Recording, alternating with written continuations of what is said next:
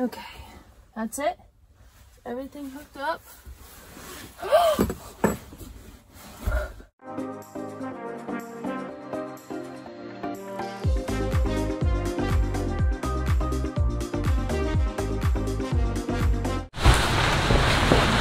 Oh hey guys, it's been a while.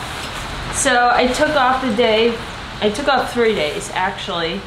I'm back at the electrical and I finished up the wiring of the board. I'm ready to put it inside the van. I'll have my dad come out and he'll help me bring it inside and mount it onto the van body. And then we'll hook up the battery to it. You want to hook up your battery first and then do your solar panels. This is part of the reason that I took off 3 days. My parents got a puppy.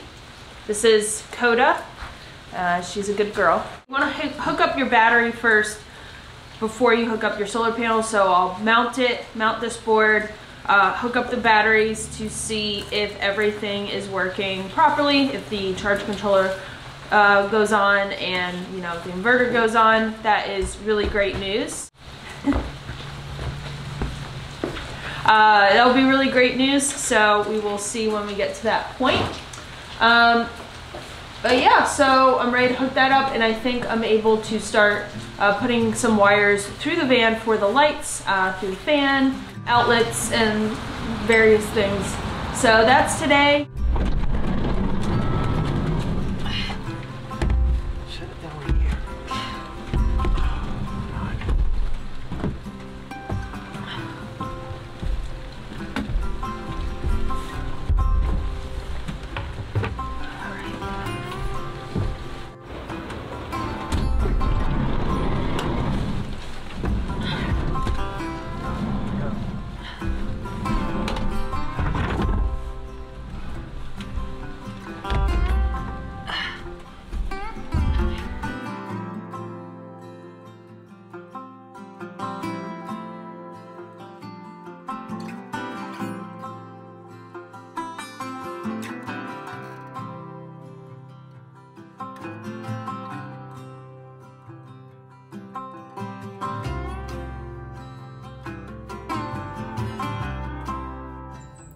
Hey guys, I am on my phone right now. That's probably why it sounds a little weird. Under here is really low lighting. My phone is a lot better. So that's why I'm using my phone. So right here is the electrical. In between the time lapse of me putting this board up and right now is a couple hours because I actually had to ground the batteries here, my 2 batteries, and the inverter. So that took a little bit. I had to go to Home Depot and get some things, but it's all grounded now. So, and this isn't connected right now, but that's okay. The purpose of this video here is to test if everything works, if everything is charged. This is falling, hold on. Purpose of this video is to see if everything works because everything is connected right now. All I have to do, this next part is connect this board to the batteries. So that will be the moment of truth, and if things turn on, I'll freak the heck out because it worked. I'm fully expecting it not to work, but I'm hoping that it does. So let me hook that up real quick, hold on. I'm gonna go ahead and connect everything. Everything is grounded, that needs to be connected. Now I just need to hook this red wire up to the positive and the black wire up to the negative. Should really mount this, but I don't have to take it down again to do a couple things, so I don't want to. But let's hook it up and let's see what we got. These are all tight, so I need to loosen them. I'm ready to see if it works. If it doesn't, I will let me turn these switches on. I won't be too upset. I'll just want to figure out what's going on. Just screwing. I'm screwing. Okay.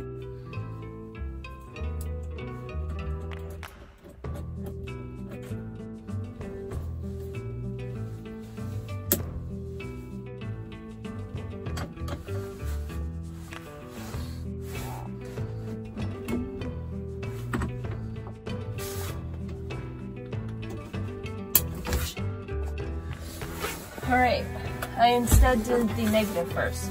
Now I'm gonna hook up the positive. The scariest part. Come on, just stay there for like a couple seconds and see if this works. Get shocked.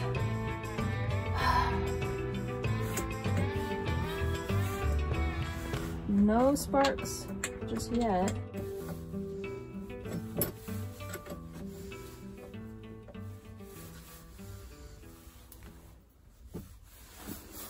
Okay, that's it.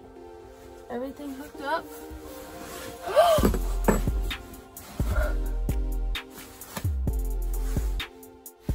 It's working. Guys, it's working.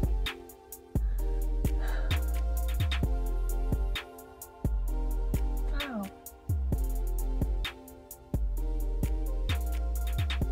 That's great. The reason I got so excited, let me show you. Oops, it's on flash. But the reason I got so excited is because that's on. It's on.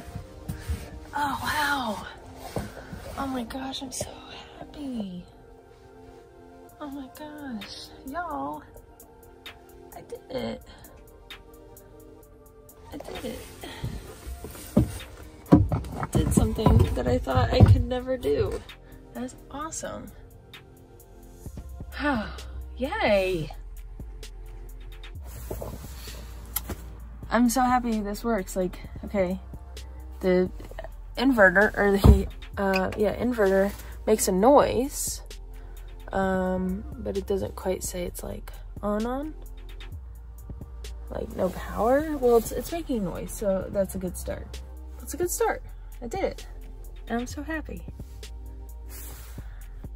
Hey guys, so today, got a late start again, but essentially what I've done today is I've put some conduit, some black conduit on the solar panel wires that are coming from the roof, and I ran them down here, and I'm going to attach them to the charge controller where that should go.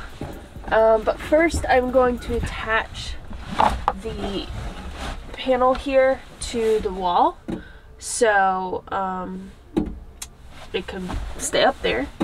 But first I'm going to just make sure all these grounding points that are hidden behind this board are nice and secure.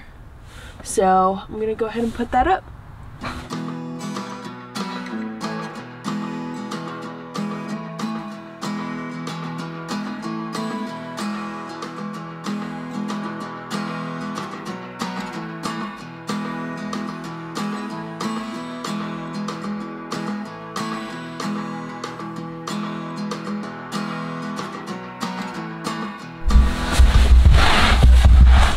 Alright, everything is hooked back up. We got that fun little light again.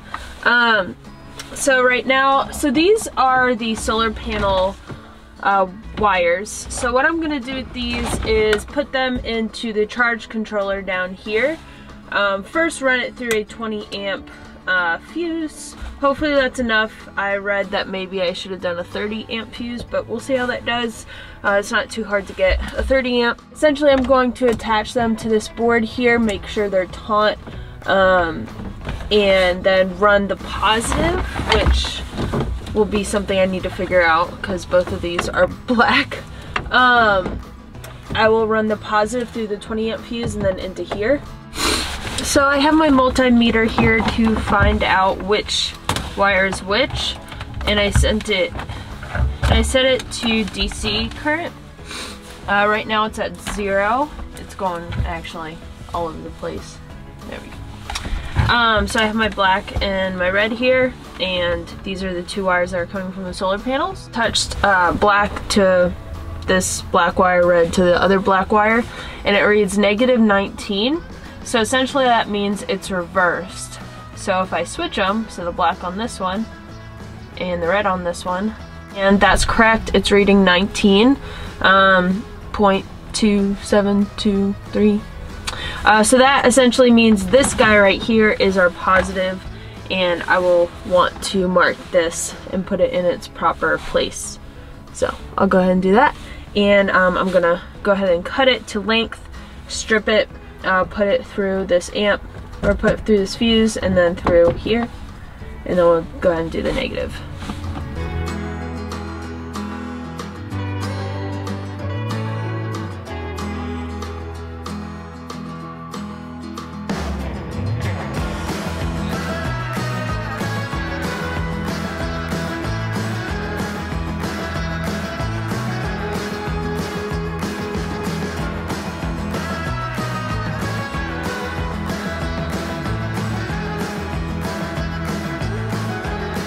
Okay guys, I finally hooked up the solar panels to the charge controller here, and I'm ready to talk about my entire system. So I'll start here. These are where the solar panel wires come down from the top of the van, and they come down here. The positive always goes into, you'll see this a lot throughout my system, but the positive wire will always go through either a circuit breaker, a A&L fuse, or I think it's called an MC4 fuse. This is a circuit breaker, and so if I ever want to work on the solar panels and do it really easily, I can touch that guy and it disconnects the system, and then it shuts off the current coming from the solar panels. So the positive is going through that circuit breaker, which is 20 amps, and the negative runs right next to it, and they go into these solar panel connection points on the charge controller right here. Then we have the charge controller, as you can see. But right here, that means that the solar panels are hooked up and they're charging. And you can actually see it here on the system too. It has that arrow going towards the battery. So that middle, it's a little hard to see, but that battery is the middle. The solar panels is on the left, and the light on the right is like the things that you would use to, like for your lights or the fan. So that's a good sign. It is showing that it's charging from the solar panels. So those two wires are solar panels. Then we have this red and this black wires here. It's another positive and negative. I'll show you the positive first. The positive goes here to this 20 amp A&L fuse. Then from there we go to a switch. If I ever want to work on, you know, the charge controller, just the charge controller or the solar panels, I can switch off that. And then it goes to this bus bar here, this positive bus bar. Forget the 3/8, that's just my, that's just the connections, the size of the screw. So I'll take off this cover here so I can show you what it looks like. Alright, so that is the positive bus bar. We have 4 connections coming from that.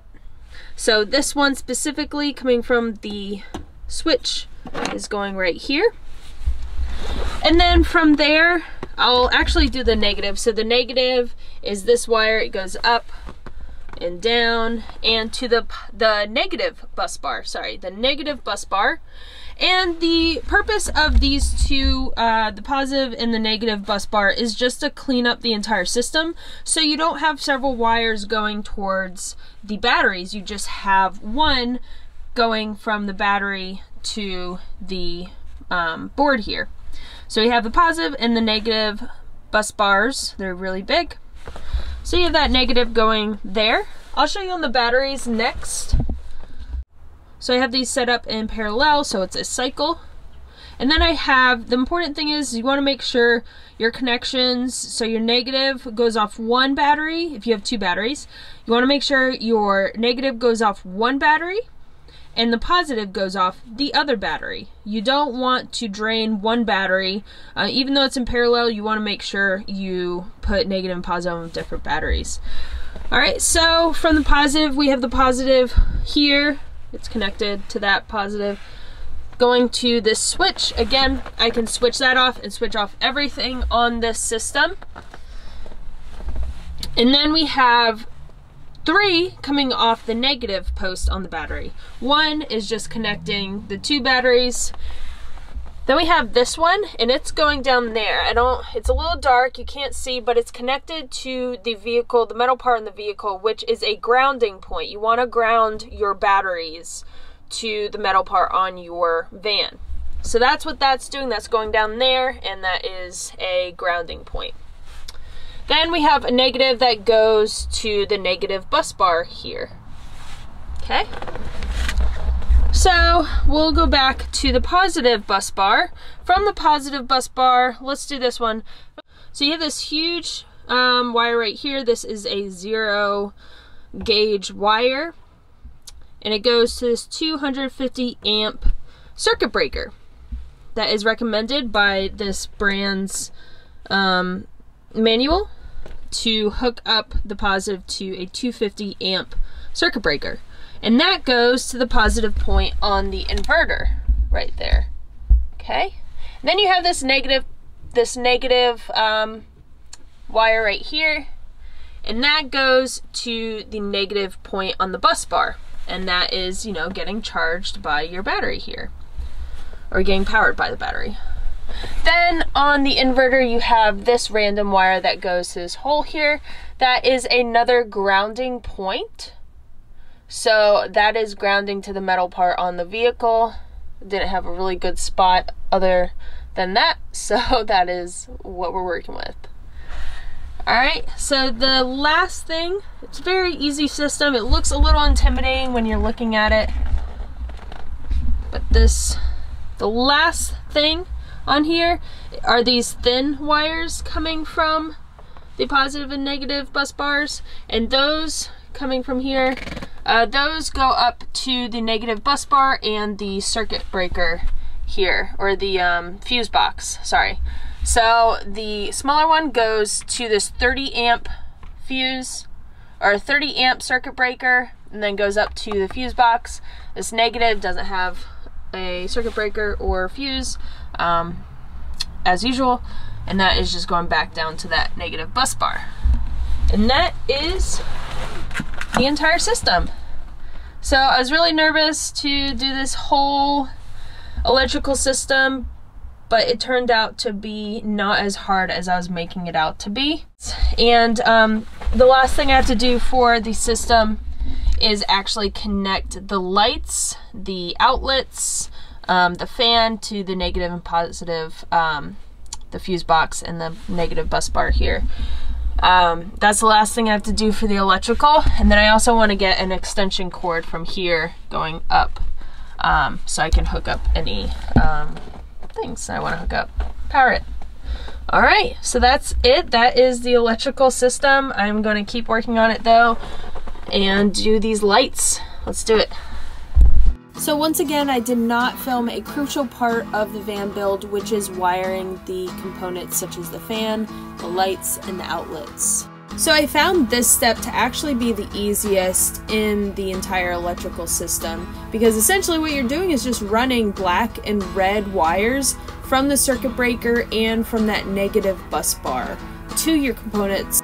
So for all those components I mentioned, I used 100 feet of 14 gauge wire. I got 100 feet of black and also 100 feet of red, and I purchased that from Amazon. So since this is such a straightforward process, I'm not going to go over every single step, but I will go over my shopping list. Starting with that small negative bus bar, to connect that 14 gauge wire to it, I got small ring terminals off Amazon. And then we'll go over to that black box on the left that is meant for all the positive wires.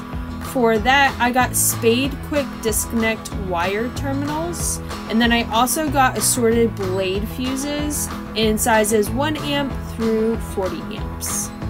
So after you've connected the wires using those products I mentioned to your fuse box and bus bar, you must run the wires throughout the van to your components and then connect the wires using a series of products. So for that, I use mostly heat shrink butt connectors and then also wire screw terminals. So a van builder recommended I get this next product, which is lever nuts. You can see them in the top there. They connect multiple wires, they're quick and they're easy and they're super cheap. I definitely recommend getting lever nuts. As you can see in this photo, the lights are working, which means we have electricity. I was very pleased. After so much hard work, there was a positive outcome. It's a little bit of an understatement to say that I was overjoyed and so proud of myself.